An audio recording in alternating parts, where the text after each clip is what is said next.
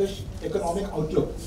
That's very important because we are neighbors and we believe that it's more of a tradition of being close to each other, the food, the language, especially Bengal, so the habits are the same, the people are the same. It's just that we are demarcated by a boundary, nothing more.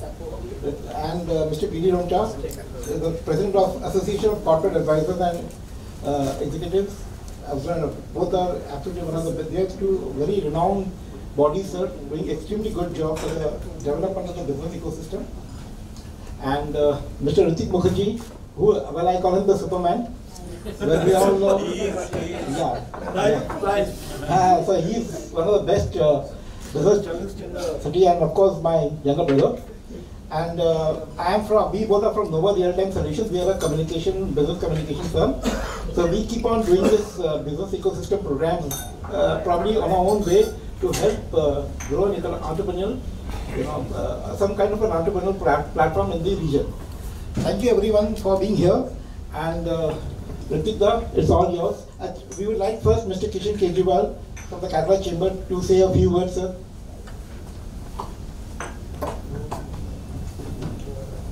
Good evening, everyone. Dr. Rahman, Economic Advisor to Bangladesh. No, that was wrong.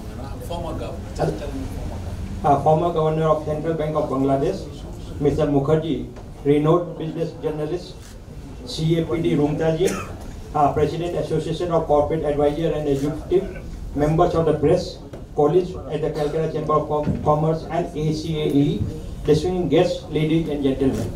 It is my honor and privilege to welcome you all at the open house discussion on Indo-Bangladesh economic outlook. I heartily welcome Dr. Rahman, former Governor of Central Bank of Bangladesh, who has kindly accepted our invitation to grace today's session as a guest of honor. So we are greatly honored to have you here with us today. The impact of this chamber has been immense in shaping the way of Kolkata developed. We have with us today an eminent economist, Dr. Rahman, to share insight on Indo-Bangla economic outlook. I am sure the deliberation and discussion will be enriching and fruitful. Once again, I thank you all for coming here today. I welcome you, sir. I would request Mr. P.D. Romcha, the President of ACAE, to say a few words. Thank you, Govindu, and I welcome to each one of you on this occasion. Just for the knowledge of all of you that we as an association, first thanks to my president at Chamber, since I am vice president to my president, and I am representing here Association of Corporate Advisors and Executives. We are association of professionals and oldest association in this eastern part of the India of the country, and we basically have an objective to bridge between the business and the statutory requirement. So with that objective, actually, we had associated with this forum and this program. So I think all the members present here will immensely get benefited with this discussion. Thank you. Thank you so much again for supporting the initiatives. So we can commence the program, sir. Good evening, everybody. Today's topic is Indo-Bangla business outlook. One way of looking at outlook from the other side is looking out. So once you look out, the first country that we get to say is Bangladesh, and vice versa. When Bangladesh also looks out, it's India on the other side. India and Bangladesh are not like two countries, it's like two mohallas, two padas. And who better than Dr. Atiur Rahman to speak about this subject? An extremely erudite person, a person who can move from Tego to trade and foreign exchange nonchalantly. Dr. Atiur Rahman was the governor of Bangladesh Central Bank, but he is known, and he also wants to be known as the common man's banker, who actually kind of transformed banking in Bangladesh. Extremely down-to-earth person. He doesn't want to talk about his other capacities that he operates in, but all I can say informally that power that we looks up to the person for policy and other things is Dr. Atiur Rahman. whenever it comes to business, economics, and trade. So welcome, Dr. Rahman. The format of today's session is just give and kind of introductory remark. Then all of them are, they are also very illustrious in their own right. So they will throw up some questions, whatever problem they are facing, challenges they are facing. Then you will have to respond. Okay, thank you, Ritik, for introducing me with so many kind words. Thank you for that. Mr. President, the Vice President, and other members of the Calcutta Chamber of Commerce, and also guests from different professions. I really want to thank you all for being here to interact on an issue which is so important at the moment, particularly at a time when the world looks so uncertain, the global business also looks so uncertain. People only talk about these days disasters, not potentials. So I think this evening we will be talking more about potentials than about disasters. So that will be fine. As you have already heard, that I'm really, from the morning I'm hopping in and hopping out, in the sense that in the morning I really spoke for 2 hours on an international conference where the participants from India, New Zealand, England, Sri Lanka, others were participating, and we were also talking on almost similar issues. I was talking about new economics in the new context. So that was after finishing that, I got into the plane and then came here, and I couldn't even go to the place I'll stay, I'm straight here. So that's so exciting that, and I'm so amazed that so many people of, I would say, importance and professional significance are all here. I really won't give you much, but I've learned a lot. That's my expectations from you. Economics finally is a matter of interconnectedness. The economics, if not put into a context of culture, society, policies and politics, it remains only for a few. But as you all know, good business people, the market has to be for many, not for a few. The moment market becomes only for a few, then all kinds of problems arise. But if the market is for many, then not only you are working for equity, but also you are working for your own gains. The demand grows, and the market also grows. Today's that Bangladesh and India are doing so well, even in this global meltdown. I would say the meltdown has already started only because of the domestic market that these countries have. Actually, both the countries have. So our growth essentially originates from our domestic consumptions at the moment and domestic demand. So I thought this is very useful at a time to talk about our own strength, our own potentials, so that we can face this challenge. We really don't know when the war will end, the Ukraine war will end.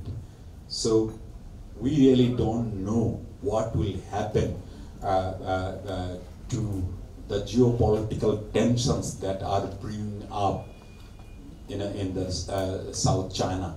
So we really don't know what will happen to the globe, if there is a, nuclear intervention. So there are a lot of tensions all around, and all these are really having impact on the quantity and the quality of business that you are all doing. The cost has gone up. The COVID-19, has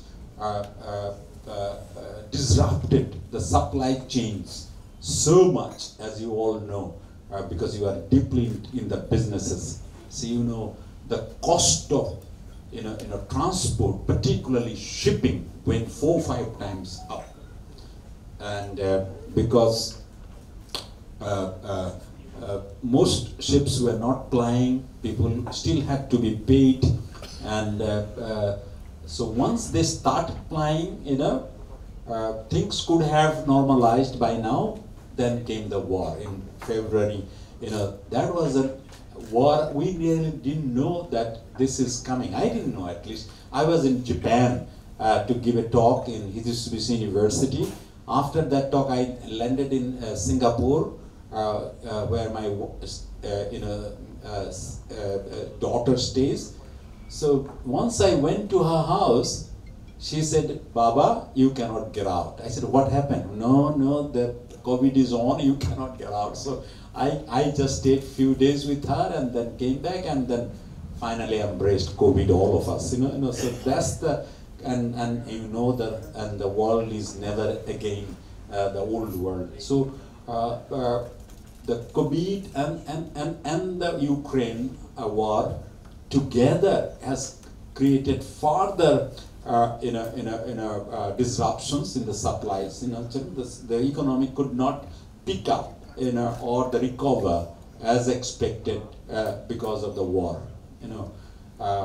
But this is not the end of the story. We were even fighting for that and doing something, and we probably could have done far better. But then the COVID had its fallouts, as you all know, in most countries, including ours and yours. The central banks, in the Western central banks, particularly the U.S. central bank, the Fed, they really put so much of liquidity into the market just to keep the economy floating around that place. Trillions of dollars. So obviously there has come a time to mop that up. You cannot keep on pumping. So you are mopping up that liquidity. The moment the Fed started tightening the monetary policy, the raising the policy rates, they have already done 6 times over the last 1 year. This raising their basic interest rate, or the primary interest, or the policy rates, they call it. And they are not stopping. They said, we really don't know when we'll stop it. We'll continue to do that. Of course, recently the Bank of England and the European Central Bank, they said we'll rethink, but they have not also said that they will stop it. Now, what happens of that kind of monetary policy for us? They raise the rate of interest, their treasury bonds return goes up. The more it goes up, the investment they have done, or many of you may have invested in Indian treasury bond or Bangladesh treasury bond, so these are becoming less competitive than the US bonds. So the dollar's flying back to US. And the more it flows back, the dollar becomes stronger. And the more the dollar becomes stronger, the currencies are all around the world, they becomes weaker. And that has also an impact on the inflation that they are fighting, Of course they are fighting, everybody is fighting against inflation, but their fight is creating our fight even more difficult. Just give you an example. India rupee lost about 10% or around that, but we lost more, 20 plus, so ours is even worse. And these are the, the exchange rates it matters for the items we import, because 40% of all the trade really takes place in dollars, not in rupees or in yen, in dollars. So the more you import, the more you spend really rupees or taka. So this is, and that items, if those are consumables, it really gets into your food basket, and then it hurts. The inflation goes up, and we call it now imported inflation. The inflation which we are witnessing is called imported inflation, and that inflation is killing the small earners. Your workers, they have to really buy everything at a higher cost. You can tell that these are imported items. My worker will only buy the Indian items. No. If there is a shop, if the rice price, your rice price is something, and the imported rice price is something, there will sometimes in a mix-up, and the cascade effect will come in. So if you have imported items and the domestic items, there will be a price effect of that. So that's why this inflation is all pervasive and really impacting even the middle class. Middle class is being affected badly because they have to buy many things which are imported. In Bangladesh it's even more difficult because you at least have the the wheat and the flour which you can afford, but we need to import. We used to import it from Ukraine. Unfortunately, we are having problem there. Even now some ships are coming, but the cost is 6 times higher. So that is immediately impacting our food basket. So we need to also buy rice. We used to buy from India and Cambodia and different places. But the India have their own priorities. I don't blame them. Sometimes they stop it. They say, no, we are not going to export. So here lies the strategic interest of the two countries now. Let me come back to that. So if we really want to survive and better and win-win, so we got to cooperate, and we can have our, regional trade rearranged in a faster, so that we can cope with this global pressure like imported inflation or the bulging trade deficit that we are watching. Our import prices are, the values are going up, and the export and the remittance together cannot match that. So we are having a current account deficit. The more you have current account deficit, that will have more pressure on your taka and or your reserve. India has got bigger reserve, so they could defend their currency, sell so much of dollars from their reserve. But we have a smaller reserve. Even then, we are selling as much as we can to defend the currency. And both the countries are following the same strategy.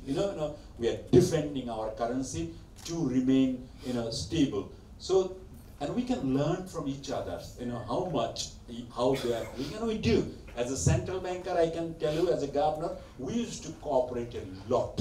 The Indian governor and Bangladesh governor, Sri Lankan governors, we used to work a lot. In fact, the swap arrangements that we have created as governors, that was used by the Sri Lankans. With that swap, they got money from India, they got dollars from Bangladesh, and we really helped them survive for a while. But this was not a full story. So I thought we can learn from each other and we can do a lot. Finally, what I would say that both Bangladesh and India will do better in this crisis, mainly because of the indigenous kind of economic solutions that we are pursuing. We do pursue domestic economic rejuvenation. Our economy is essentially, indigenous. So we will have strength in the sense that our strength is our agriculture, our farm economy.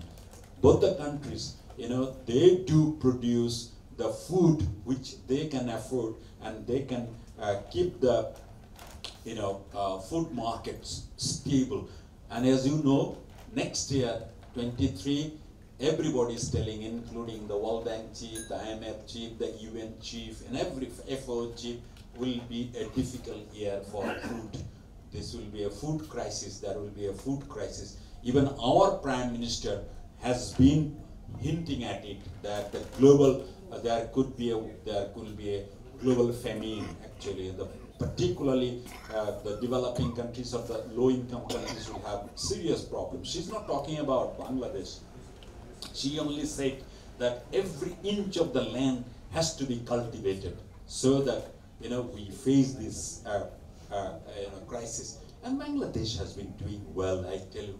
This almond production that we have now we are harvesting, there will be an additional production of 1.3 million metric tons of almond this year.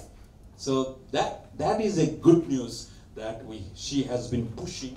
And next will be boro, as you all know, the boro production which is a winter crop, and we need to work hard. And for that matter, we need to give electricity to our farmers, we need to give fertilizer to our farmers, and also we need to give credit to our farmers. And here, I think that both countries can really work together. Particularly what I hear, I don't know, many of you can update me, that there will be an Indian pipeline going to Bangladesh on diesel. Are you aware, any of you, that there is a diesel pipeline going by land pipeline, where the diesel will be going, and the trade will take place in seconds. You don't have to wait in Petropol for ages to take the diesel to Bangladesh. The pipeline will take the diesel shortly, and this diesel will be so useful for the irrigation. The entire northern Bangladesh, will really benefit from a decision like this of the government. I'm really thankful to both the governments for innovating. The Prime Minister, our Prime Minister, the other day was telling that if this starts working, that the entire North Bengal, there will be no diesel problem. And again, this is so important, and this is happening. Secondly, we already have the electricity trade already in place. Indo-Bangladesh electric grid trade is already there, and we want more. But again, for that matter, we need to have the grid, the infrastructure, and there many of you can help us in having quick infrastructure development for transmission of the electricity. Probably electricity we can produce together, but then this has to be given. This has to pass through, and for that matter, we need this distribution network. The grid network. Here too, we can work together, and there is a huge potentials. And again, as you all know, we'll answer later, but I'm giving you the glimpse of the potentials that is happening. The Padma Bridge, which has started, has been a game changer for the regional trade, as you all know. And recently, not only Padma trade, the Kalna Bridge, which is in Nator, from just about 100 kilometers from that Padma Bridge, that bridge has been opened recently. And because of that bridge being opened, the distance between the Petropol and Dhaka has reduced by about few hundred kilometers. That gives you an extra edge. The cost will come down. And again, there is a potential. The rail lines will be opened very soon over the Padma Bridge. And this old Shelaida Khulna railway lines is already on. So we will connect this with the Padma Bridge via Khulna. And Once that is done, so things will be so easy for Indian commodities to pass to Bangladesh at a very lower cost. And again, the business kora onek jana cheating hoyeche Bangladeshe aaj porjonto hoyni. I must appreciate this. Only difficulty jeta hocche seta apnake ekhono bolechilam ki first of all jokhon land border diye jinish gulo jacche truck gulo kono time 15 din 20 din 25 din atke jacche, this side they are operating in some HS code different, other side is operating in different, and Bangladesh some importers exporters they say ki amader kono ekta specific code dewa, it is if it not matching it is creating problem. So is there anything going on that we should have a common harmonized code so it should be more faster? No. Any sensible person will say this is possible, but again, this has to be worked out, and since you are such an veteran in the area, you should help them out actually, and together you can sort it out. And now, as he said, you can get it done in 2 days. So if it has come down to 2 days, so let's work more on the other ports so that we can also have it on 2 days, in other ports as well. This is possible. If I remember, this is possible because of the associations they have in the say the Petropol associations of chambers, local chambers, and I know many of them. They come to my workshops and seminars. They bring in problems, and I call the government officials to join my seminar. So we solve the problems in the seminars, So we can continue that kind of interaction if you want, that we will have a specific problem. We now work on the connectivity, a lot.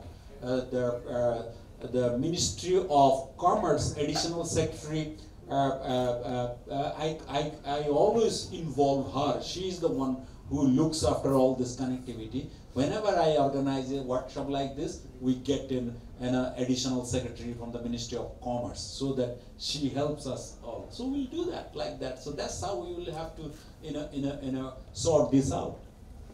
So, a tremendous change in here. Previously it was 15-20 days. Now it is only. I'm happy to hear that. Now it's only You spoke about the production of almonds. Is that the dry fruit almonds?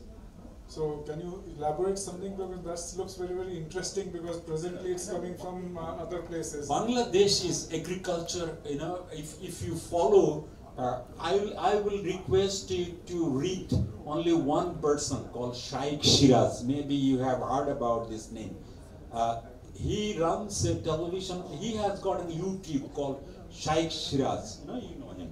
So he talks about all the modern fruits and things that are growing in Bangladesh. The other day he showed me a photograph, many of the old production activities in the rural areas are fading, giving space to dragon fruit, to the oranges, to nuts, almonds, and all those new things are coming up in Bangladesh, and modern fruits coming up. But even today, Bangladesh imports a lot on apples and others. But again, at the moment, the agriculture going through a very transformation, modernization in a big way, and Bangladesh probably in a few years time will be one of the modern agriculture producers. They are already having farms like Netherlands, of that quality. So a lot of potentials going on in agriculture sector as well, and agriculture is one area Bangladesh really can boast up, and you can join hands there as well, because we have also good examples of diversified agriculture.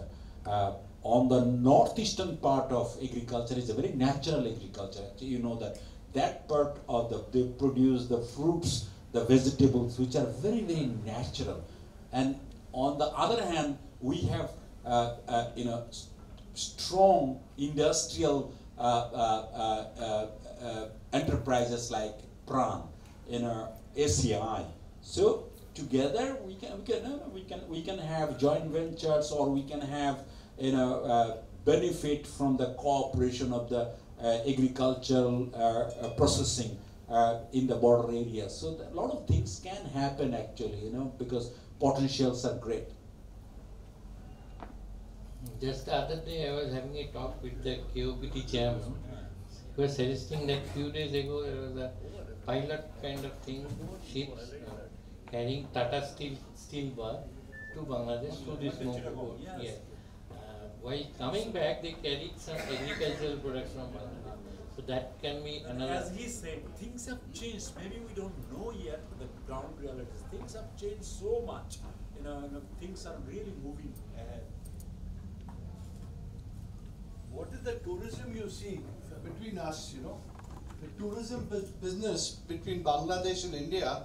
Whenever I hear people, they go to other places for tourism, why can't we visit your country? I'm sure there must be certain things. That is your problem, not No, but ours. could you highlight something? No. Can you possibly highlight something good spots in Bangladesh? Bangladesh tourism is flourishing so well, We have this Cox's Bazar, which is one of the finest sea beaches of the world, And we are now putting up direct flight from Dhaka to Cox's Bazar. Even we can organize flights from Kolkata if you want, This is possible.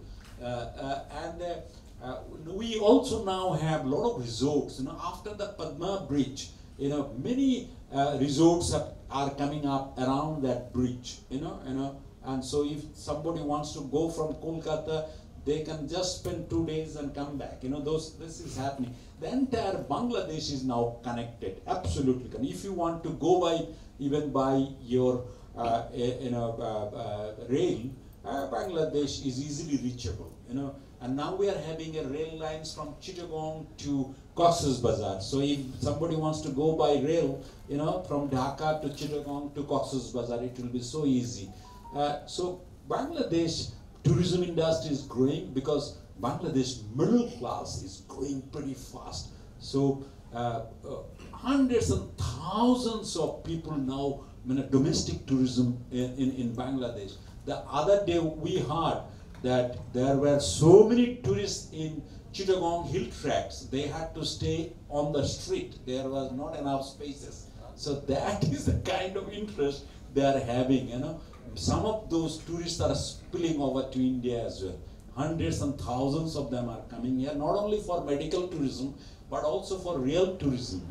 Here they move around Benares, then they go to different parts of India. So I thought here is one area, you are absolutely right, here is one area, potential area of development where both the countries can really have joint ventures in resorts and also operators, the cooperation in tourist operators. And Bangladesh, as you know, is a very welcoming country. In terms of hospitality, I tell you, you cannot beat Bangladesh. People are so welcoming, even if I don't know you, we happen to be in Dhaka couple of days, they will, Ritik probably will agree with me, they will drag you to their house for a dinner. So that kind of people Bangladesh are, so, very, very, the Bengals, you all know that these are very food-loving people, they always really enjoy this kind of, so there is a huge potential on culture and tourism. And again, culturally, we, as you said, we are on the same space, particularly thanks to Tagore and Akazi Nazrul, we have the heritage of the same music, same kind of, in a Bengolism, I would say, in terms of language and in terms of our cultural interests. So the authors in India and in Bangladesh interact quite well, so I thought there is a huge potential for this cooperation on the cultural and tourism front as well. And the best time for visit of vegetarian restaurant over here. Yes. Why don't you have food chain? Why don't you have vegetarian chain in Bangalore? We too want to vegetarian food. I don't get one very well. So let's have a vegetarian chain. People will welcome you. We have other chains, but not vegetarian chains. We can have more.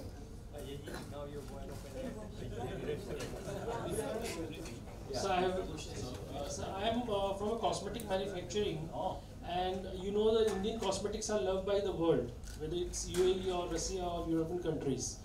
And I've seen recently, the import duty of, in Bangladesh is 110%, which is highest among all the countries.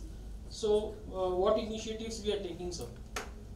This is an area you are absolutely right. We need to rationalize our tariff, But the problem is, the government wants, revenue at any cost. And by asking that, sometimes the National Board of Revenue are forced to go for higher, rates on items, like this. But now that we are getting into an IMF program, so one of the objectives of the IMF program is to, improve the National Board of Revenue, digitize it, and with all the policy measures so that these are rationalized. So this is an issue of rationalization, and we will be working on it. Good evening, sir. I represent a women organization, and Manjula here is also with me. So one question which I would like to put to you is, where do you think we women can come into this India-Bangladesh trade or business? Women dominate Bangladesh and also businesses in Bangladesh. A lot of women entrepreneurs have come up. As a governor, I made it a point that the women entrepreneurs, flourish. And we made it a point that we used to create, small and medium enterprise special funds to help the small entrepreneurs. And initially, I made it a point that 15% of that fund first should go to the women entrepreneurs, then only the men can access. So we made it a point like that. And many entrepreneurs have come up in Bangladesh because of that. I made it a point that each of the banks will have a special product on women-led entrepreneurship, and they have done very well, and they're doing very well. So if you come to Bangladesh, if you meet the bankers, and now almost 50% of the bankers, 40 to 50% bankers are also women. So if you talk to these bankers, you will know what kind of women activities are going on. And our Prime Minister is a great promoter of women enterprises. She has put in almost all the visible officers in the rural areas and the district areas, all women. The deputy commissioners are women. The police SPs are women. The DIGs are all women. So this has created a kind of impact. And we from the central bank, we pushed women entrepreneurship funding. So together is coming up. So you will find your friends around on the same page if you come to Bangladesh. Thank you. If I'm not mistaken, good evening, sir. There is one market which is only run by women. There are around about 3,000 shops there. There are many kind of hubs like that. Now, thanks to COVID, a lot of women entrepreneurs have come up, and they have now market. You are talking about a initiative taken by the Ministry of Child and Mothers, and they are pushing it. The current speaker, Shirin Sharmin, she was the minister there. I remember I went as a chief guest to one of her programs around that time, and we now have a marketplace where only women entrepreneurs really there. It's in Dhanmondi. They have created that. But more than that, during the COVID, we saw the women small enterprises coming up from here and there. Our students who came up with new initiatives on women enterprises. And again, we requested the banks, because I'm no more a governor, but all the deputy governors and the others regularly talk to me. So one of the deputy governors is very, very proactive. I said, why don't you help these guys, these women? So, sir, what can I do? I said, these women, they do small businesses, but they don't have a trade license. You insist on a trade license. How could they give you a trade license? So forget it. I said, sir, what will you do? I said, take their bank account and their national ID. That two instruments should be good enough to start the business. Give them the money. So then we created, with my suggestion, they created a nano credit, they call it. Nano credit, small credit. So what they do, they all have to have a mobile financial accounts, like you also have it. So that account will have some footprints that how much you are selling, how much. So the artificial intelligence will find you out if you ask for a loan, if a lady asks for a loan, that how much you are capable of. So in 3 minutes time, they check it and then they approve the loans. And that's how a bank and a mobile financial service together with the help from the central bank without a trade license, hundreds and thousands of those entrepreneurs are now getting money. So these are the kinds of things we pushed. And I tell you a story of a Morjina who is from Jessore, a lady, a widow. She really, I remember when I was a governor, she came to me. She said, sir, I want to do something. I said, what do you want to do? She said, I want to be a farmer, very good farmer. I said, go ahead. She said, then I want to have produce vermi fertilizer, vermiculture. So, and sell this organic farmer to the others. So she started that. We gave about 1 million taka, I remember, from the CSR fund.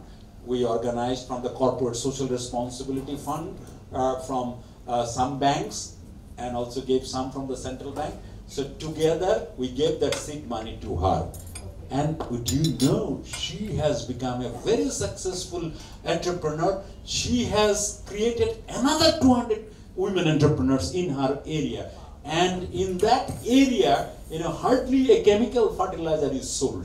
All they are going, although you need blending, you cannot have 100% chemical fertilizers or 100% organic fertilizer. So they need to blend it.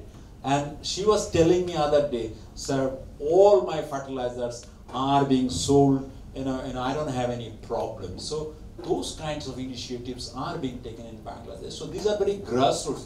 You remember I said the capitalism has to be for many, not for a few. The moment it becomes for a few, it doesn't survive. It is for many that we need to work on. Thank you so much, sir, and thank you so much for promoting women there.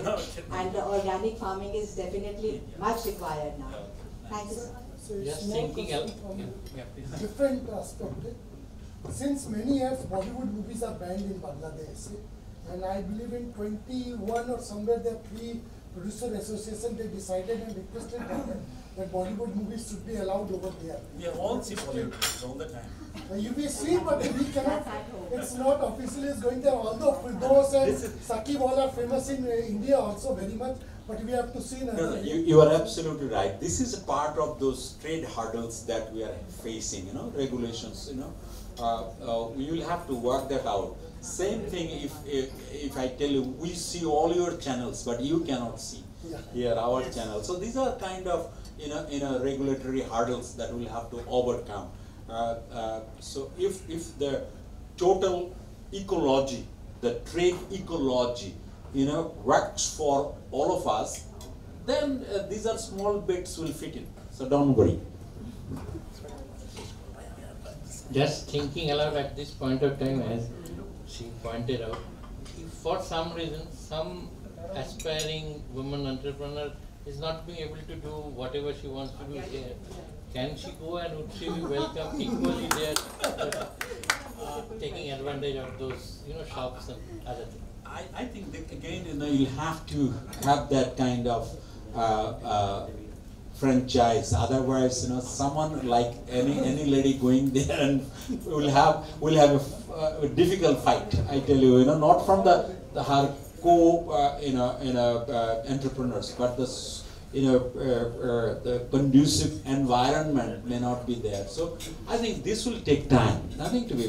Let's first have the exchanges, build a confidence. Only things will follow. There will come a time when probably the region will flourish as a whole. And it's doing already.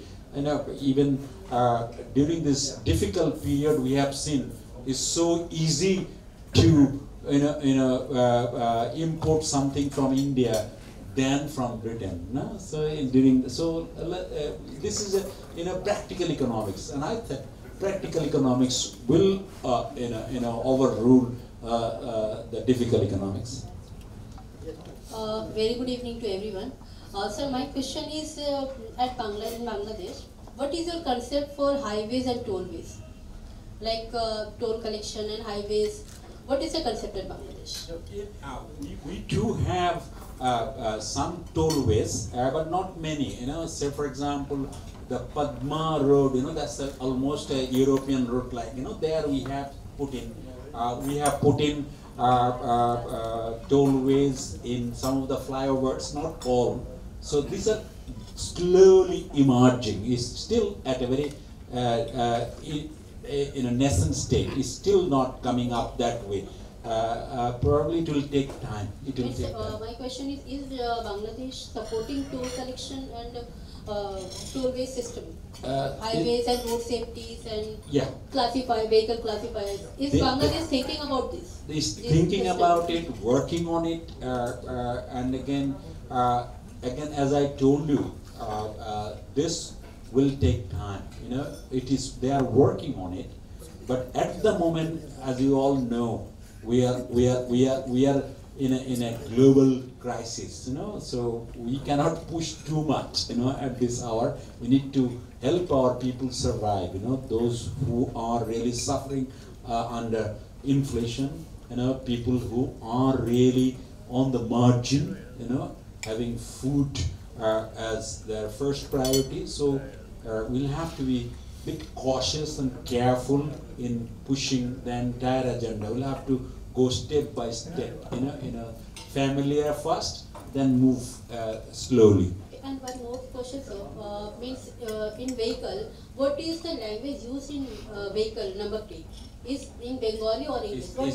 It's Bengali, but then we are working on this BBIN, Motor Vehicle Act, as you know.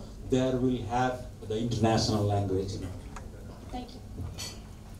I think we will have to leave him here, but of course, without giving a chance to Sunil, I cannot. Dada, Amar actually, since I'm working with the startup ecosystem, I just wanted to understand how can the startup ecosystem and how can the startup entrepreneurs from India, especially how can they have opportunities for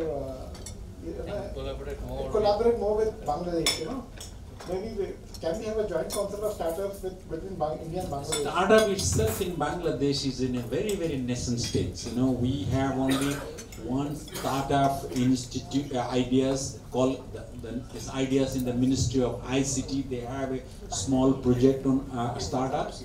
The central bank itself has a fund on startups, and they are asking the banks to encourage it. So once the individual startups really come up from within, then they can have joint ventures. Say for example, the bKash, which is the biggest mobile financial services in Bangladesh, started as a startup.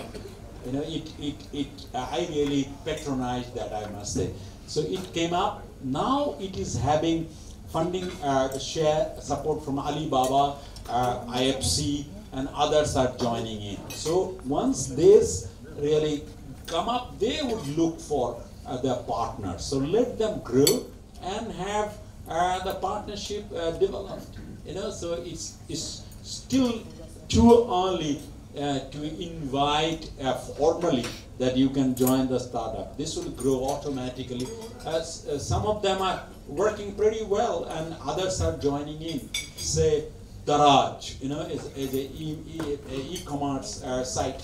That there you are having the joint ventures.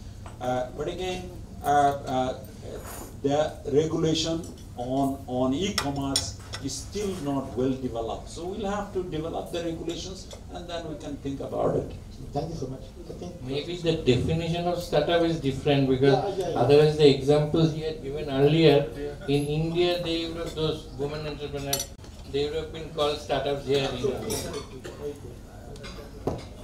He mentioned repeatedly about how demand grows, and then growth in demand can create market. I think in economics there is also another theory by J.V. Say, which says that supply creates its own demand. So now there is a supply on the other side of the room. I can take a look at the supply of food. I'm sure demand will also grow. No, it's a very hard day, long day. That's why I really don't want to. No, absolutely. Thank you. Right.